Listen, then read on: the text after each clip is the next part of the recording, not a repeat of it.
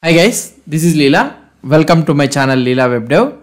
So here we have achieved the basic thing, right? So we have achieved the basic thing like applying the animations. So we have seen about these all the concepts. So now it's time for us to jump back, like loading symbol and all those things we have applied it. Now you have a pretty good idea. Let's say that when I am trying to select an item element, okay, the course card, if I am trying to select it, so the border color, if you try to animate the border color, it would be nice. So how we can animate this border color? If you see here, let's go to the course component.css. So here we are trying to animate it, right? Let's try to animate. So the host thing, I am applying the transition of border. So we need to apply the transition of border 0.15 seconds and ease out or anything which we can use it. Now let's see the output for this one. If you try to see the output, if I click on the border, you will be able to see the border is getting animation when I am trying to select it, but there is one type of jerk is coming. Why this one is coming is, for example, if you try to see, this padding 19 pixel is applying first, and afterwards, after some time, after 0.5 second, border is getting applied. So this should not happen it like this. So for this, for example, let's say that we can use only the border color to be applied. Now if you try to see the output, the same output we can achieve it in a different way. If I click here, see, now we are able to see the border animation. Now another type of animation also we will try to do. So the another type of animation which I want to tell you is the, for example, let's say that if I click here, so this selection should be in an animation way. So that means it should have some type of animation so that the user can have some kind of visual experience that whether that he has selected this one. How can I achieve this one? If you go to the courses.component.css, here we are having this selected color and these all the things we are using it, right? Now when I select on that one, with the bump thing, if I select on that one, then we need to have an animation. So that means selected. On selected, I need to apply an animation. Here I will use the keyframes, selected, move or anything, whichever you may be. So here for the first one is the 0%. And I will try to apply a transform of scale 1, the initial state, and here in the 50%, and I will apply a transform of scale 1.1, okay, fine, and in the 100%, and I will apply a transform of scale 1. Yeah, so this is the keyframe which I want to apply. Now you will be able to observe if I do the animation thing. Animation, if I try to apply here animation and selected move 1 second, ease out, or otherwise we can have a 0.5 seconds. Now if you see the animation thing, if you try to observe here, if I click on this one, see, we are able to see one type of animation, but this animation is looking very much bigger. Let's try to make this one, instead of 1.1, we'll make it as 1.02. okay. Now if you see the same thing, you will be having little bit of jerking, you will be having, not jerking. So here see, you'll be able to see one type of selection. So this looks better, way better, right, than the previous one. We are able to achieve some type of animation, we are able to achieve it. So this is how we will be implementing the transition and also the animations in the Angular. Now you may be having a doubts before closing this one all.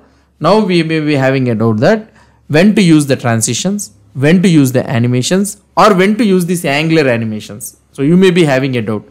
So transitions means, according to my knowledge, how can I say is, when you are applying a transition for a single property or for a couple of property, means you can use the transitions thing. And also there will be no middle, there will be no changes. So if you want to apply a transition from first stage to the last stage, means without having anything, so you can apply a transition. These are simple transitions. In between this one, you don't have anything. But if you are having some complex type of animations you want to do, so that means, for example, let's say that from first stage to the final stage, in between you want to do anything, then the keyframes and all those things will come into the existence. So this one you will be having each and every step you can able to customize this transition, in your customize this animation, not only from 0 to 100, in between this one also you can able to animate it. Whereas the Angular animations, now this is the difference between transition and animations. Up to now we haven't learned about the Angular animations. This is the main difference between transition. Transition means you cannot have a control in between this one. That simple animation you will be having from first to the final stage, in the same manner it will happen. Whereas if you want to have a between the if you want to control the customization or animation or anything customization if you want means, then you need to use the keyframes. So that is the main difference between these two. And transitions, for example, let's say that you have used this transition, for which one you have used it? For the border color you have used it.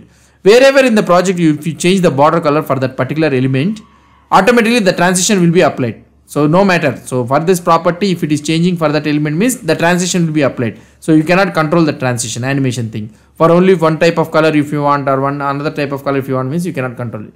Whereas in the animation, you need to explicitly mention the animation. So when you are writing the keyframes, if you write the keyframes, animation will not be appeared. So you need to write explicitly for the code for that animation thing to explicitly invoke the animation. So that is also one of the difference.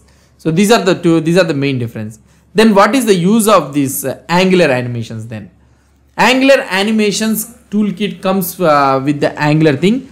So if you want to use the CSS animations and these things, fine. Angular animations comes with a pretty handy thing. We'll try to see in the next videos onwards. And this toolkit comes. So if you want to implement the complex animations and all these things with one step, we can do it using the Angular thing. And also, for example, when you are trying to use for an elements, if you are having an elements with an ngIf or something like that. So these elements, some things will be there, right? In Angular, we will be using ngIf like that. If you are having an ngIf, and ngIf, that means the DOM, in the DOM, the element is getting added and removed.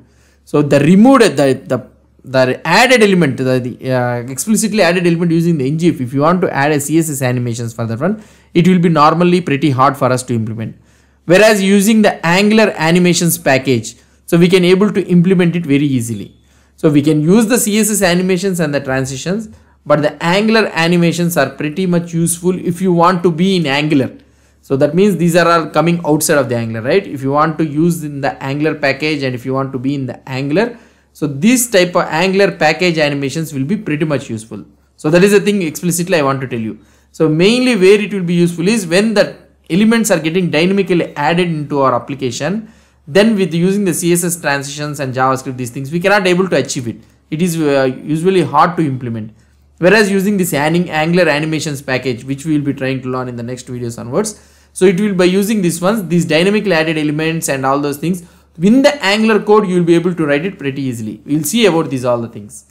So that's it guys about the difference between transition, animation and also the Angular animations package. And also we have seen a simple animations which we can do it with the CSS and with the CSS transition and also the animation. What I will try to do is I will commit this code in a new branch. I am creating a new branch here, video -23. So I am committing this one. So transition and animation, we have implemented it. So now I am committing this code. Let's publish this branch. Whoever may be having a doubts or anything, so if they want to see the code, so they want to refer this code, whatever the code I am trying to implement it, if you want to refer this code, you can go to this GitHub repository URL. The repository URL is provided in the description below of this every video. The particular video, if you are trying to watch it, you can go to that particular video branch which will be committed. So you can be able to see that code and all those things. Hope you understood about this concept, the difference between transition, animation and also the Angular animations package. If you have any doubts or any suggestions, please post the comments below to this video. And if you like this video, please do support me by subscribing to my channel. Thank you.